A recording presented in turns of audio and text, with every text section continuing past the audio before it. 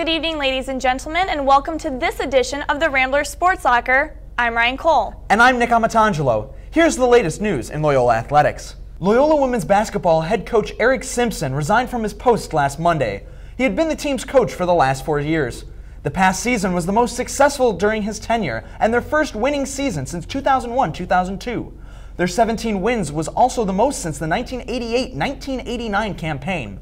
Loyola made it to the Horizon League Championship game for the first time in school history. They lost there to the 20th ranked team in the nation, Green Bay, by a final score of 54-38. While no reason for Simpson's resignation was given, Loyola has begun a national search for a new women's basketball head coach. Senior runner Declan Murray took third place in the men's 800-meter final at the NCAA Indoor Championship on March 9th. Murray's time of 1:47.6 was 1/10 of a second shy of breaking his own school record in the event. It also earned him recognition as a first-team All-American. Senior Gina Valgoy also competed at the NCAA Indoor Championship in the 5,000-meter run. She finished 13th overall with a time of 16:04. Valgoy is Loyola's first female NCAA qualifier for the indoor meet and is being recognized with All-American accolades as well. The track and field team will begin its outdoor season at the Vanderbilt Black and Gold Invite in Nashville, Tennessee on March 22nd.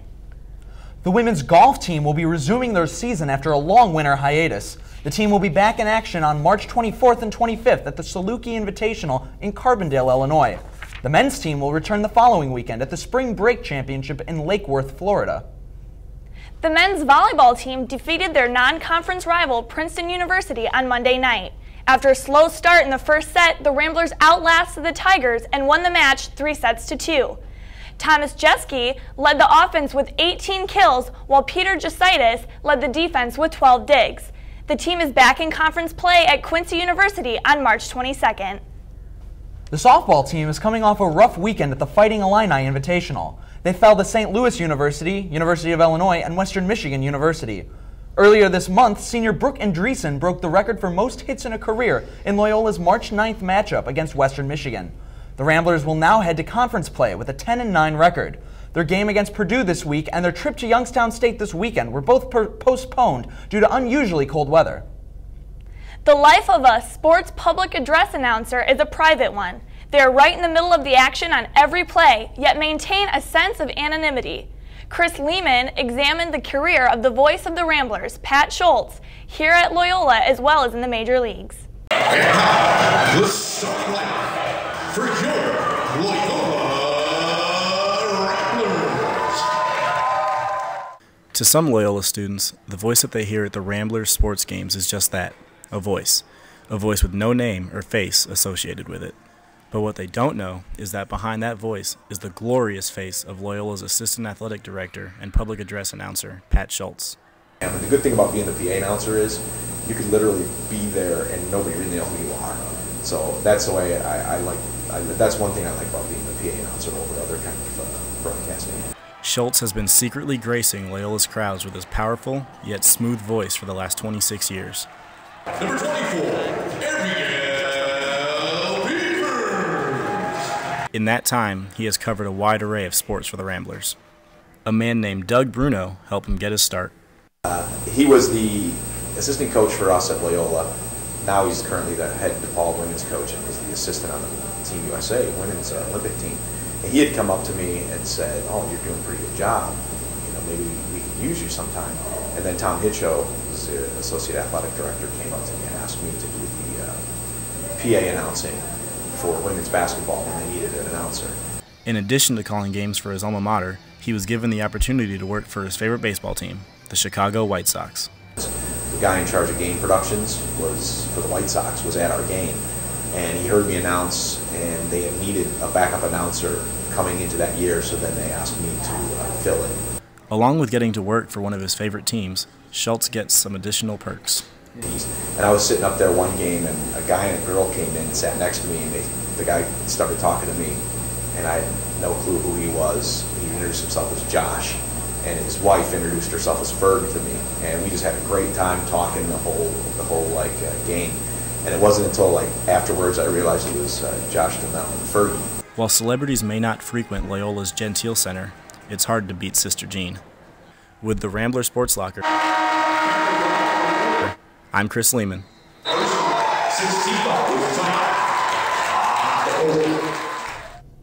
As the chaplain for the Loyola men's basketball team, Sister Jean Dolores Schmidt knows a lot about Loyola basketball. But her college basketball knowledge extends beyond the shores of Lake Michigan. We sat down with Sister Jean to get her expert advice on how she filled out her March Madness bracket. I don't know about the expert part, so I don't want the whole university following what I say. You might lose all your money. I have nothing to lose. While she's modest about her expertise, Sister Jean did admit that she had help in picking the tournament this year from ESPN's College Basketball Power Index, a power ranking also known as the BPI. 4 of the top 5 teams in the BPI made it to Sister Jean's Final Four.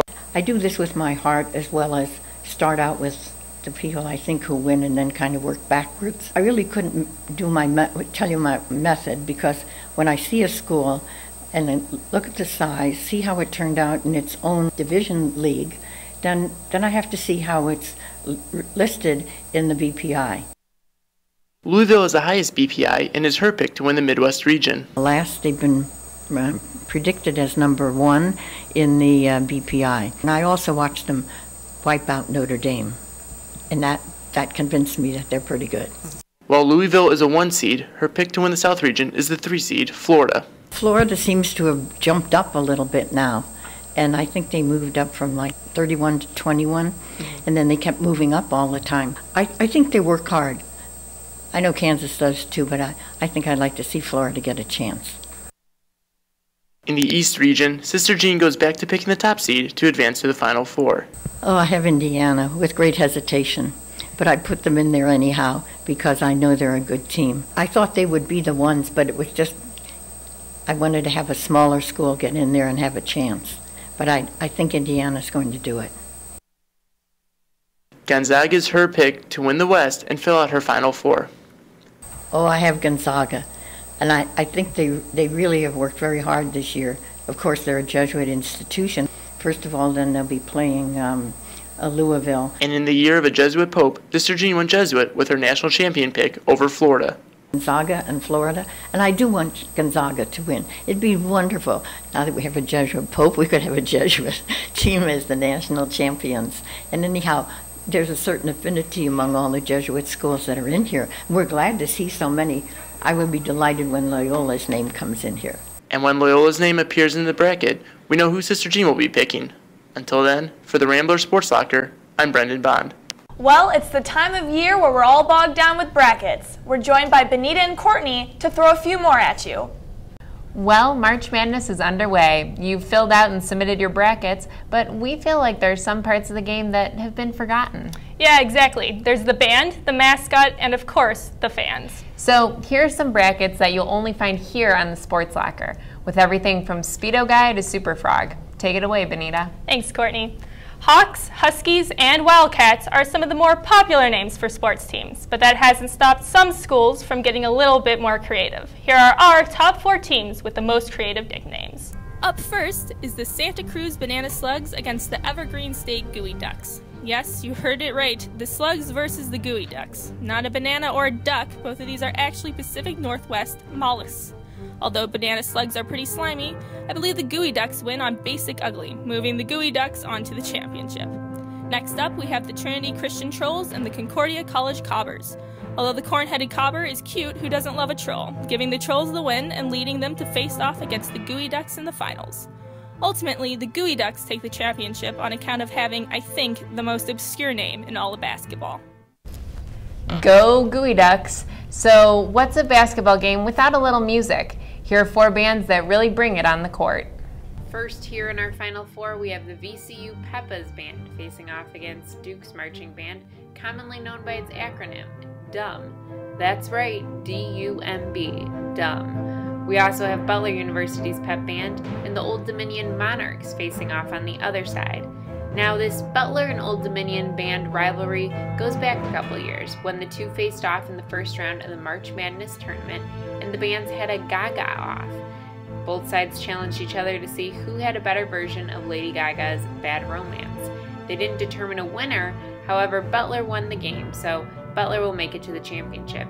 On the other side, I'm going with VCU because while Duke's surfer stunt is classic, VCU's musical talent is unparalleled. Between VCU and Butler, I'm crowning the Peppas as the winner because any band that can play Rush's Tom Sawyer during halftime will always win in my book.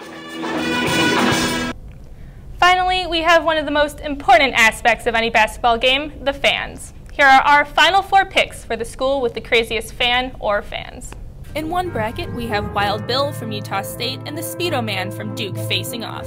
Although the Speedo Man is amusing, Wild Bill wins for his numerous creative costumes. In the other bracket, we have Otto's Army, the Syracuse student fan section, versus the Indiana Hoosiers. While a close match, Indiana pulls ahead of Syracuse based on sheer passion and overall attendance, leaving the Hoosiers to face off against Wild Bill. One man versus a mountain, but in the end, Utah State's Wild Bill takes home the trophy. So who do you think has the best band? What about the craziest fans? Let us know your opinion on our Facebook page. In the meantime, happy March Madness and good luck with your brackets. I mean, so far so good for me. 6 for 6. Great job. Marquette pulling out at the end. I love it. Who do you guys have going all the way?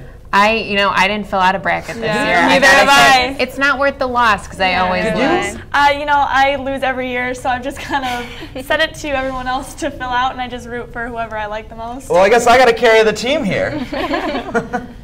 While it's all business here at the desk, it's about fun discussion in the Weekly Ramble. Sean's ready to lead the heated debate about college basketball, the hockey trade deadline, and Brian Urlacher. Take it away, Sean. Hello and welcome to this week's Weekly Ramble. I'm Sean Keenahan, and I must have a little Irish luck left in me from St. Patrick's Day weekend, as I'm joined with the talented Rebecca Baer and the talented Audrey Bailey. That's right. So, in case you're new to the show and you haven't seen the Weekly Ramble, this is how it works. I'm going to ask a question, we're going to get a response. Whoever answers the question better, in my opinion, is going to get the point. If you disagree with what I have to say, go onto our Facebook page, place your own vote, and prove me wrong. So, let's get started.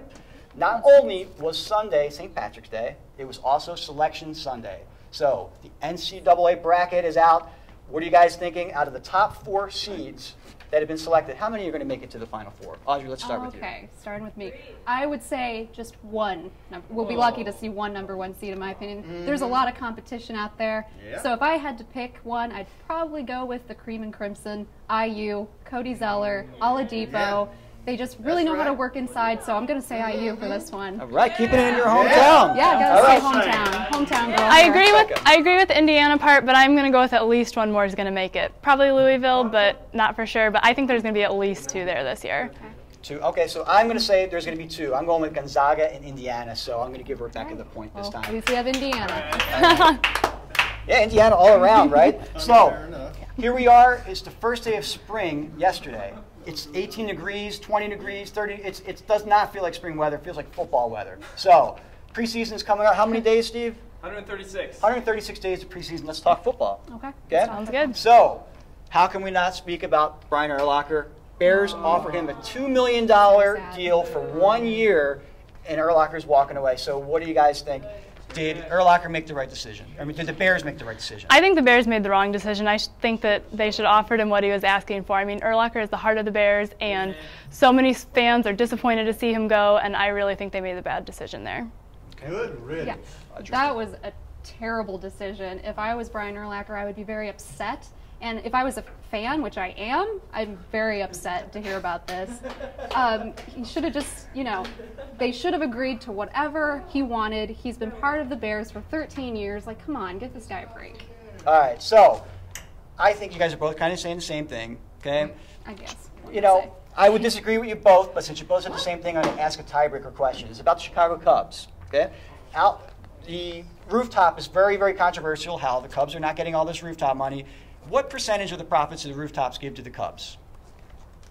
Ooh, I honestly have maybe 25%.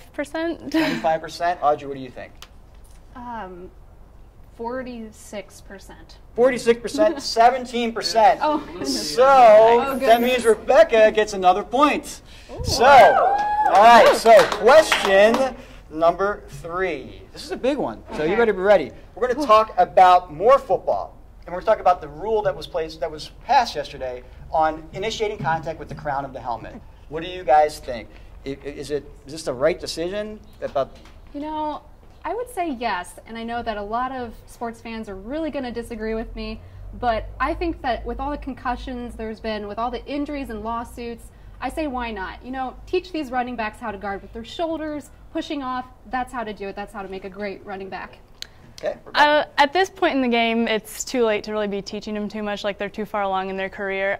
It's good in theory, but I don't see how it's going to work on paper, or I don't see how it's going to work being implemented in the game. So I don't think it's really a good idea. Audrey, you are still alive, because I'm going to agree with you, okay? You should be leading with your shoulder. You should not be leading with your helmet. If it's never been that way in football, you're not supposed to lead with the helmet, period. Okay, so let's go to our fourth question. This is going to be related to the Chicago Blackhawks. So the Chicago Blackhawks, trade deadline's coming up April 3rd. They lost their third game yesterday. What do you guys think? Do they make a trade before the deadline? Let's start with you, Rebecca.